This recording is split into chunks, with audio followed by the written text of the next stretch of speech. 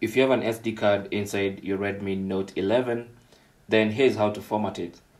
First, go to Settings, and then under Settings, go to About Phone, tap on that, and then tap on Storage. This basically shows you your storage information.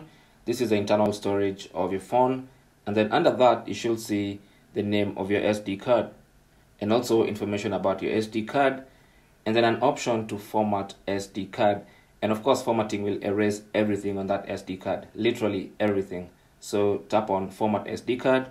Of course, you'll get a warning, so go ahead and tap on Format SD card and allow the formatting process to happen. Might take a while. And when it's done, it will let you know it's done, and then you can tap on Done, and that's it. It's as simple as that. That's how to format your SD card on the Redmi Note 11. Thanks for watching. Leave your comments and questions down below. Don't forget to share and subscribe for more tips. Until the next one, my name is Chris, and I'll talk to you guys soon.